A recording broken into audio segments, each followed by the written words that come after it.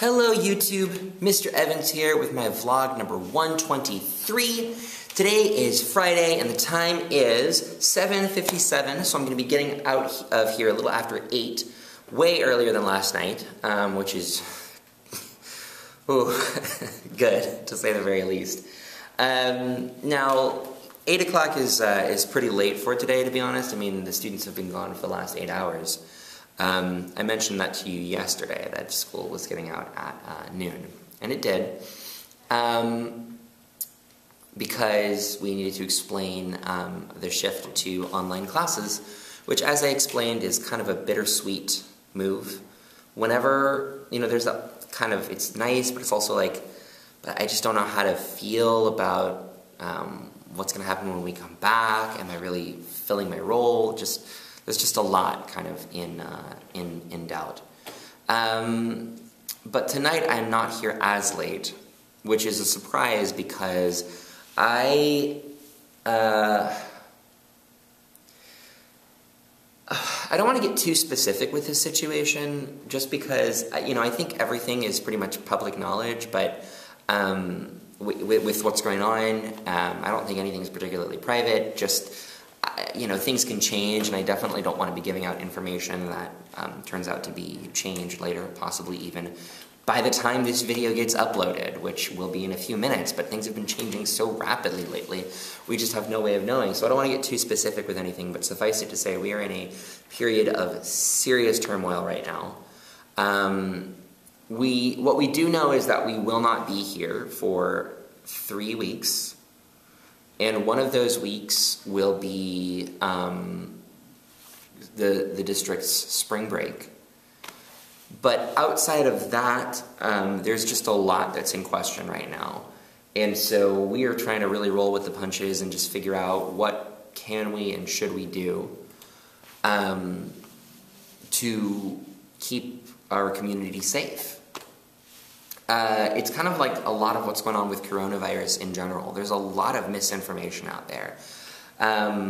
Like a lot. There's, and then there's some accurate information that people think is more strongly confirmed than it actually is.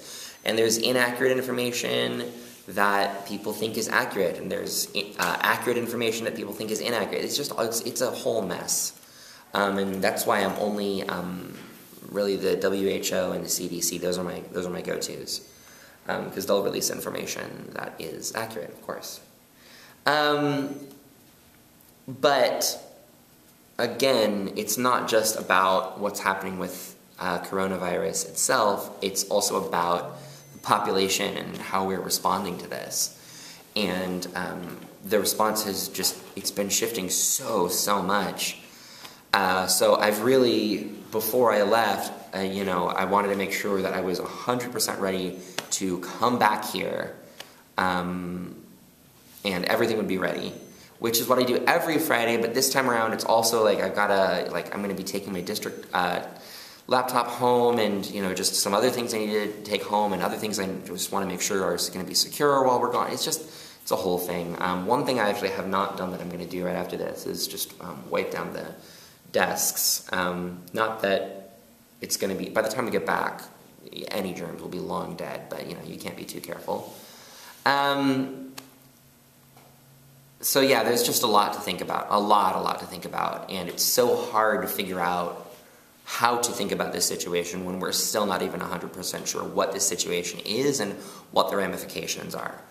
That being said, let me read the wonder quote of the day, because I think, so often I find these quotes that are just kind of like, yeah, I guess, but this one felt like it was right on the mark for me. Today's wonder quote is, "What lies behind us and what lies before us are but tiny matters compared to what lies within us." This is a picture, quotes by Henry Stanley Haskins. Don't actually know who that is, but let me show you there. Here we go.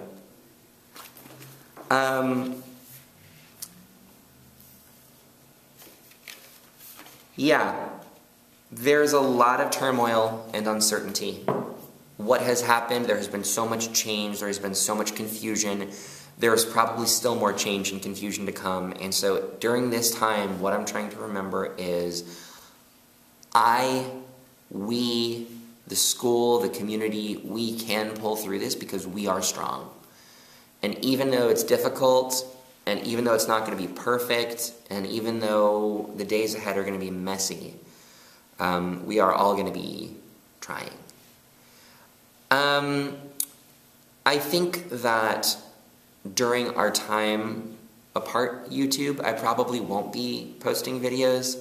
I just don't really know, like I said, the situation is changing so much, so it's really hard for me to know what's even going to be happening and what are going to be my responsibilities, and so I might update you on that, or I might not, but if not, I will see you later after we get back in April. Man, it's so weird having to write a whole new month on the whiteboard for when we get back, when we're not even done with this one yet. But in any case, yeah, there's sometimes we just have to sit with uncertainty. And this is one of those times. And so even though I probably won't be posting regular videos, I might try to leave a couple of updates. I definitely will be taking the camera home, just to kind of let you know how things are going and how it's feeling. That being said, I will not bring my fancy light ring home, so that's going to be, the lighting won't be as good in my videos. But other than that, YouTube, I'm wishing you the best, and please, wish me the best, and hopefully we will be able to tell you that things turned out very positively, and that all this panic that's felt the world over right now, in the end, turned out to be okay. I'm going to go ahead and end the vlog right there. So thank you so much for taking the time to watch this video. I hope you have a great rest of your day, and I will see you again at some point in the future. That's it for now. You have a great... I just said that.